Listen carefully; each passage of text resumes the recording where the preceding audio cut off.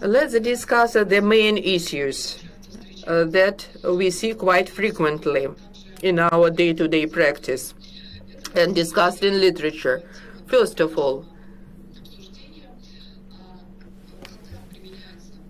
when shall we use post-operative radiation therapy with chemo or without chemo? Do we need hysterectomy after radiation therapy? When it's relevant to use radiation IMRT or brachytherapy? We use Astra 2020 guidelines.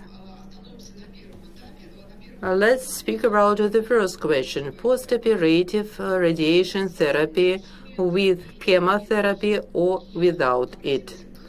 Let's look at the guidelines, clinical guidelines that say that in the early cervical cancer, in the high risk of relapses, we conduct adjuvant radiation therapy with chemotherapy using platinum substances.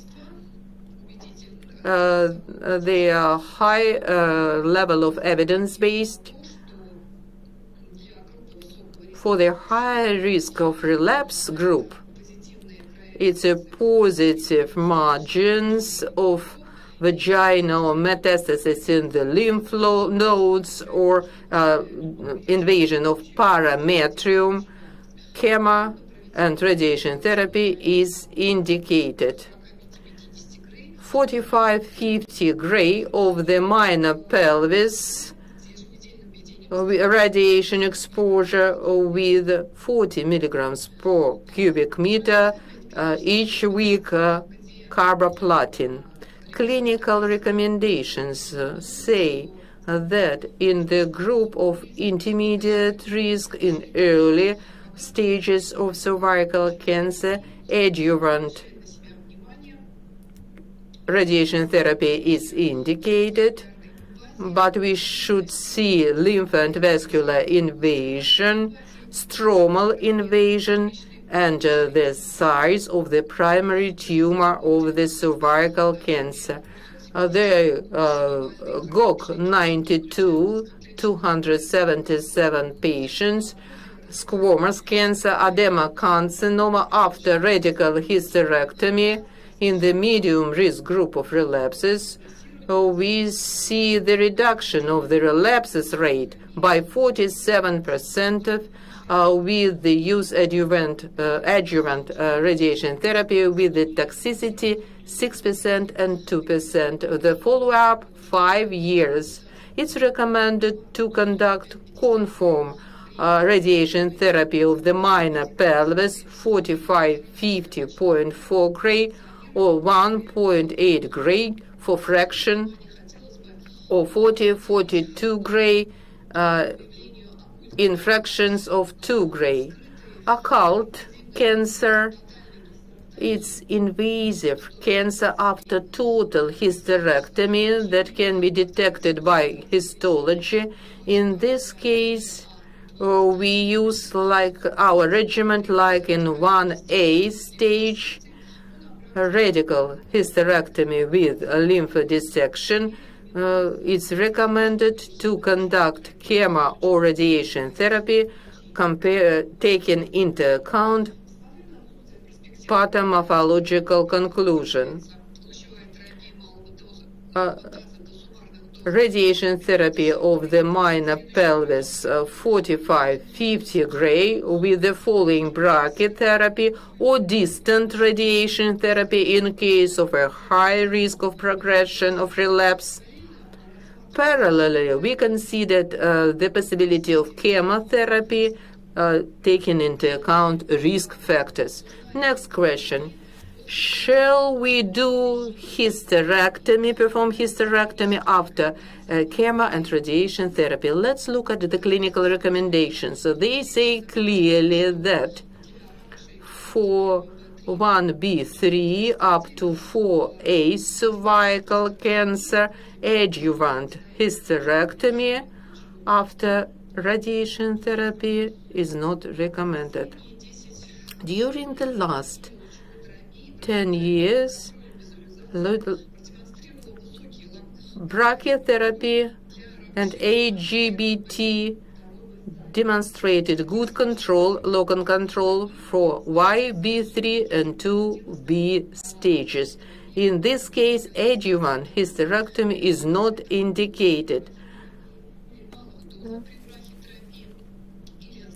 Also, if there is a residual tumor, adjuvant hysterectomy may be considered. PET-CT in 3 months after treatment is recommended. If in 8-12 weeks after treatment we see the growth of the tumor that is confirmed histologically, hysterectomy is recommended, or pelvic exenteration is recommended. When shall we conduct radiation therapy? The recommendations say clearly that this technology of radiation therapy is recommended as a post-operative recommendation. Radiation therapy in treatment of the early stages of the cervical cancer. IMRT is better because we can reduce the exposure to the bladder, to the rectum, to the bone marrow. ERTOG 1203, there was the trial comparing 3D RT and IMRT as post-operative radiation therapy of the early cancer of the cervical cancer and uterus cancer. It showed the reduction in the gastrointestinal toxicity from the urinary tract. And a number of other trials, retrospective trials, showed comparing 2D, 3D technology, comparing to IMRT, reduction of both acute and late radiation complications. But there are no data as to the increase in the survival rate using IMRT comparing to 2D and 3D radiation therapy. What else shall we notice while using IMRT technology? IMRT technology recommends to take into account the movement of the target comparing to the fullness of the bladder and the rectum, and also day-to-day control of a CT visualization. The IMRT technology may use integrated boost for the pelvic invasive lymph nodes. It depends on the volume of the lymph nodes. The summarized dose, 55-65 gray. The exposed dose depends on the sizes of metastatic lymph nodes, localization, and the risk organ exposure. When do we use brachytherapy? Today, brachytherapy is inseparable component of the locally advanced cervical cancer in the programs of chemo and radiation therapy. Why are we speaking about this now? It's well known for a long time, although in the beginning of the 2000s, since 2004, 2011, it's the time frame when such technologies MRT, MRI, MRT, CBRT, stereotaxic boost, they started to be used. Papers emerged.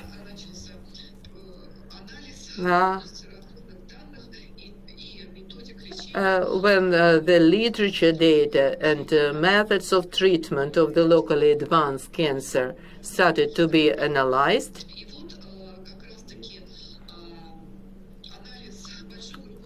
the analysis of more than 7,000 patients of their patients of the second and fourth stage of cervical cancer showed that IMRT plus SBRT boost reduced the overall survival comparing to brachytherapy group alone.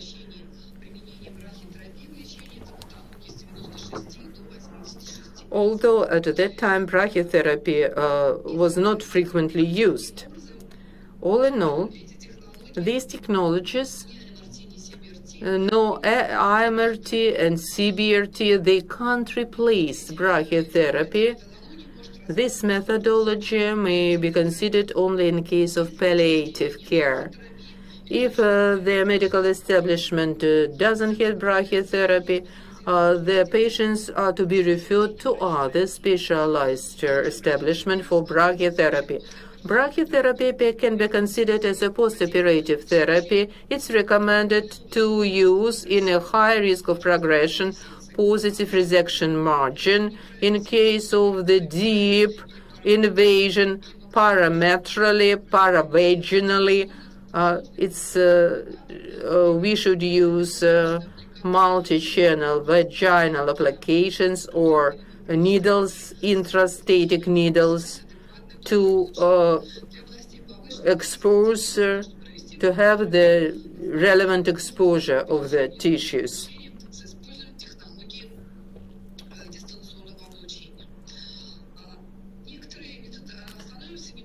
Let's talk about methodology of brachytherapy.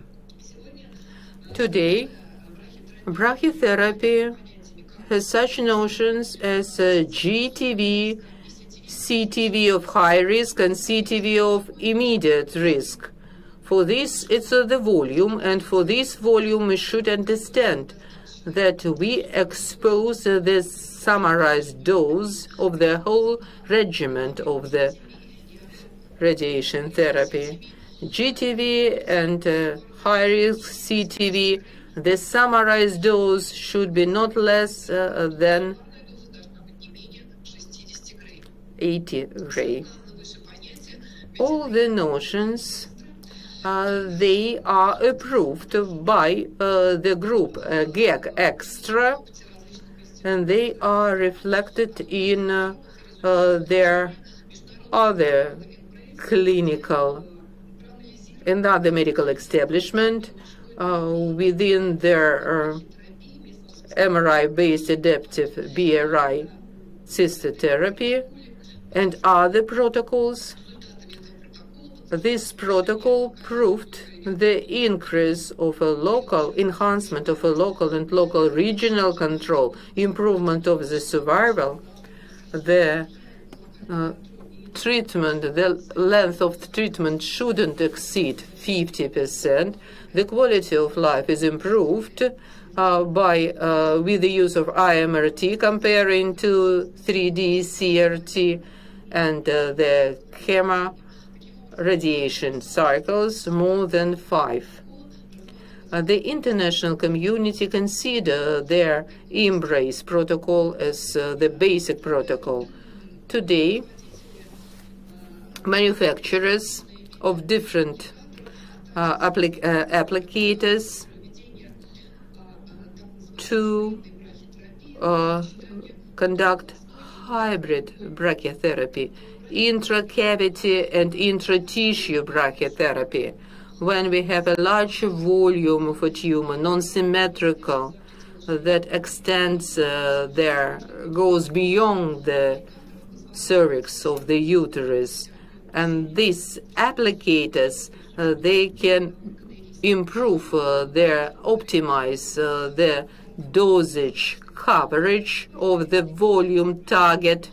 Then we control with MRI and CT, also ultrasound examination, intraoperative visualization is recommended to prevent their uterus perforation. But some establishment that doesn't have the brachytherapy modalities, 2D brachytherapy can be used, and control point A to correct the summarized dose. Maximum and minimum doses are considered and stipulated in the guidelines.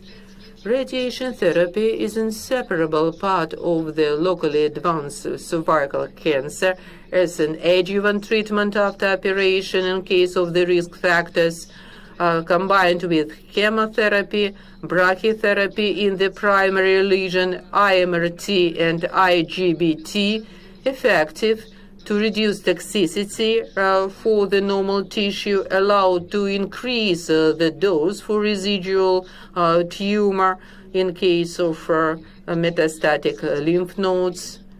All these factors, they can lead to safe and secure treatment. Now it's a new project, the Institute of Nuclear Medicine. It will open up in the region of Khimki. It's a Moscow region where there is this medical establishment. It's an expert center of the full cycle for diagnostic and treatment of oncological diseases. It's the benchmarking center for clinical trials, for international clinical trials. We hope that it will give huge opportunities for their high-level experts to work in.